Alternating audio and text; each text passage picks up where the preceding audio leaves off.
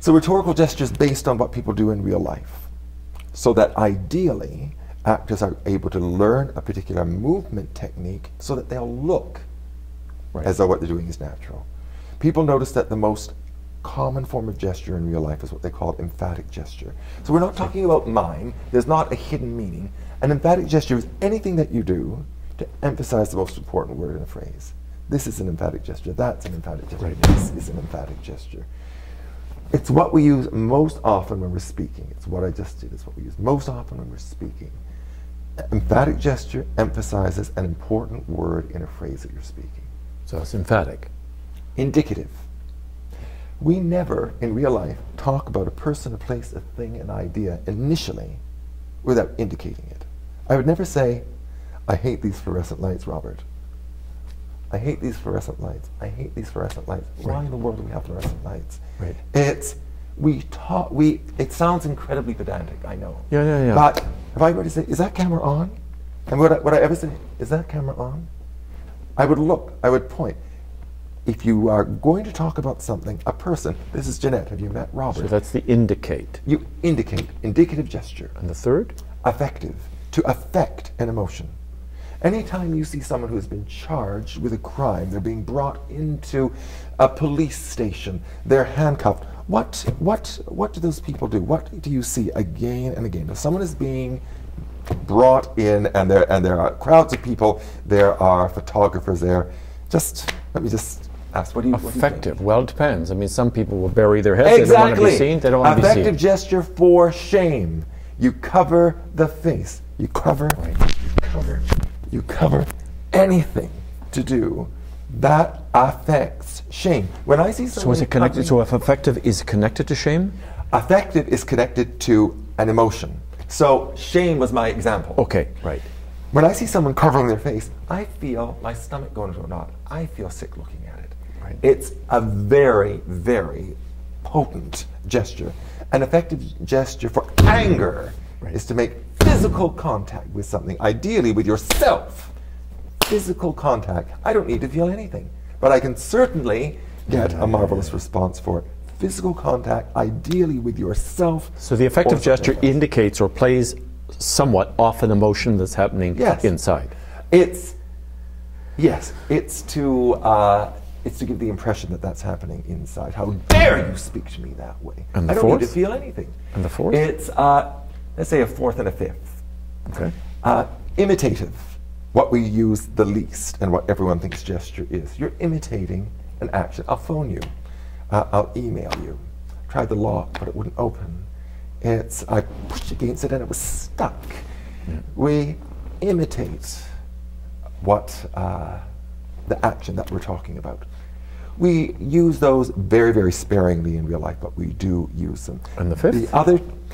The fifth is actually two. Preparatory, terminating.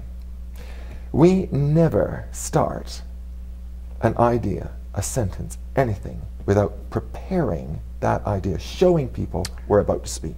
Okay. It's just think of the number of times you've gone to speak, someone else has gone to speak at the same time. Neither of you get a word out, and both of you say, "Oh, I have to." Yeah. You don't even need to say anything because you both signal to each other that you're about to speak. We always do it. So these are a code of 5 gestures. And the last, terminating. So that people are never left with their hands hanging out in the air, which never happens in real life. I finish an idea, my hands come home. I spin out another idea, my hands come home. So then your process of, speaking of a little from personal experience, your process of rehearsal with the actor is then to say, how do I take this speech, which is about this story and these emotions, and find those applicable 5 gestures that will then take us to that style? Yes, yes. I mean, initially, this whole thing is a very mechanical process. It's a mechanical, and I don't think mechanics are bad at all. I think mechanics can lead to great artistry.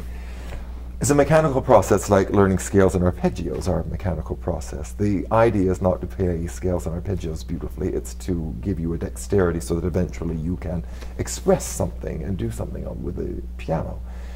The same idea is true. When I first start working with singers or actors, I may very arbitrarily be setting gesture for them to get them accessing their arms, to get their arms above their waist, where our arms live with in real life.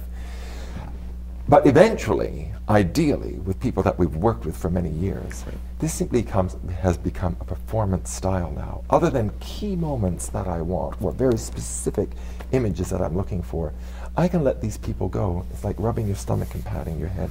It's like riding a bicycle. It's no longer something that is foreign.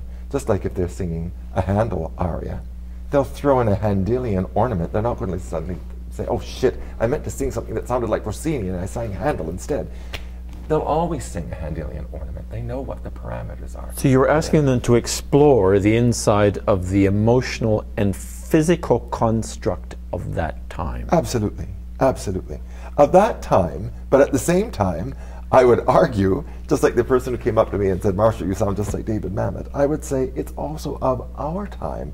I'm talking about a physical construct that is based on what human beings do. What you just did when you were describing to me what you were trying to say. But this is the other point that's interesting for me is, but by taking the speech, the impulse, the desire, the emotion, and the thought, and by actually finding those gestures that apply for it, you're in fact rarefying that experience of that truth, which is then going to come out, as opposed to taking the speech, the thought, the whatever, and just, you know, while I'm, doing like that, doing some TV stuff, where it's only, the gesture's only done in the name of some sort of verisimilitude or naturalism. It's not actually done in the name of bringing out a truth. Yes.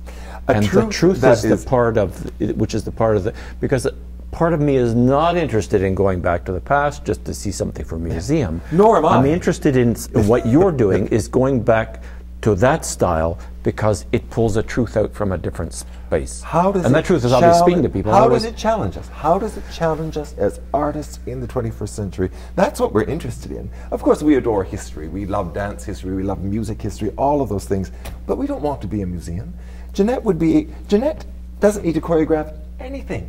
There's so much dance notation out there, she could just choose the time signatures and start rattling it off, and we could say, look, it's exactly what Marie Salé danced in the 18th century. There are times that Jeannette does that in the studio. There are some times that we have Baroque dance courses, and Jeannette actually says, all right, we're going to learn a dance called, Passakai. Passakai, or they gave names to Passakai Darmid, for instance. Yes, Passakai Darmid. It's a fascinating thing to walk people through a dance that actually existed. But that's a scientific process, for want of a better word. That's research. Yes. Yeah. Once Jeannette starts choreographing one of our operas, she's doing the same thing as Balanchine. Balanchine took ballet, everything that he knew about ballet, as someone who had been an employee of the Tsar before the Revolution, and he revolutionized 20th century ballet. But classical ballet, the Imperial Russian school, was his takeoff point. He was immersed in it, not so that he could keep churning out Sleeping Beauty, but so that he had a firm grounding to do something that was new. And nothing reflects the Imperial school more beautifully than Balanchine's work.